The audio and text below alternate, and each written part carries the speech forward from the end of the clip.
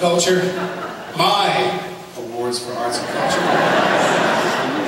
As your mayor, I am delighted to see so many wonderful art supporters gathered together. Hopefully, none of you is going to give birth in front of the audience tonight. But that doesn't mean you're not talented. Tonight we... Oh, how are you doing?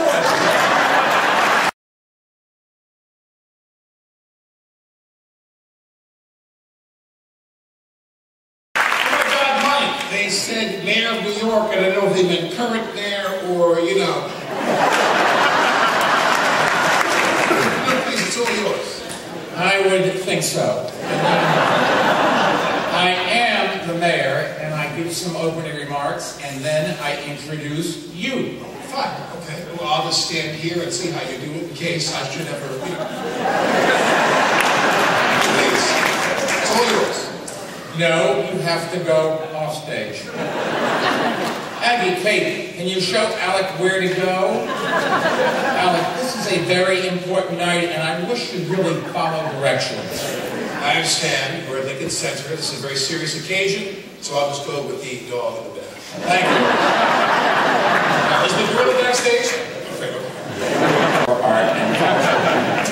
Tonight we are going to give out 6 Mayor's Awards, which recognize individuals and organizations who have contributed so magnificently to the lives of our fellow New Yorkers. And I will bit about the year we've had in arts and culture, a year in which I'm proud to say New York City was once again the largest funder of the arts in the United States.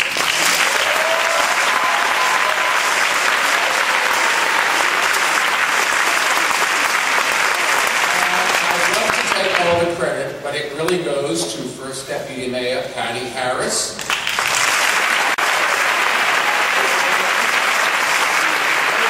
staff, and the extraordinary chair of the Cultural Affairs Advisory Commission, Aggie Gunn, and her terrific commission members.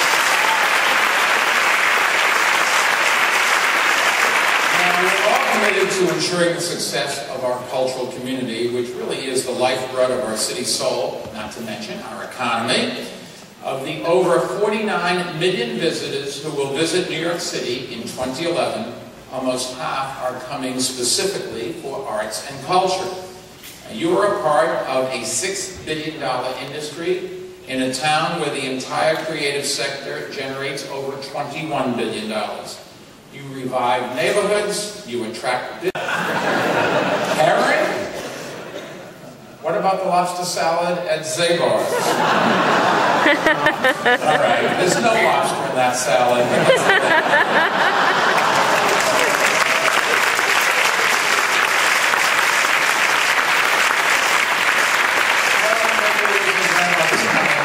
Temporarily, I hope, but we're sure going to be getting so much more from our cultural community, including compassion, with 40% of organizations offering significant social services to students and seniors, immigrant communities, and people with disabilities.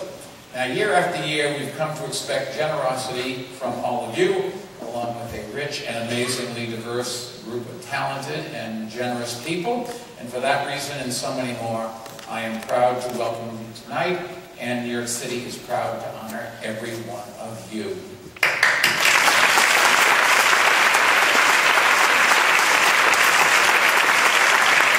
Now, if you want to see a rich and amazing diversity of talent and genius on display tonight, you need look no further than my co-host. Actor, radio announcer, podcast contributor. His career has taken him from the role of Neil Armstrong in a grade school production in Massapequa, one of 8 actors who turned television into art. Ladies and gentlemen, Alec Baldwin.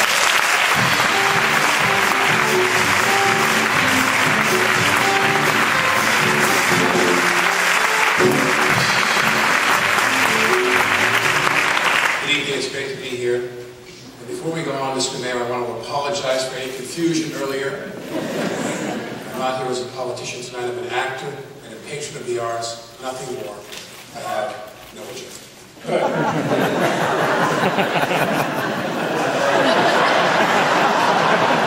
On the other hand, I do have a 23-point plan on how to save the MTA. I attracted a professional rugby team to Staten Island. Stop with elbows. Can't you be a little more like Meryl Streep?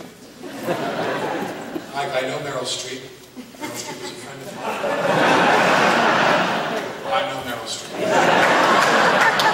Let's give out some awards. I love to.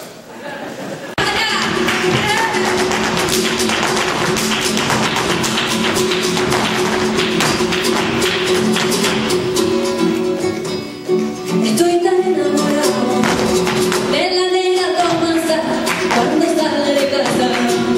No sé qué me pasa, estoy tan enamorado de su cuerpo y su leche cuando baila su negra.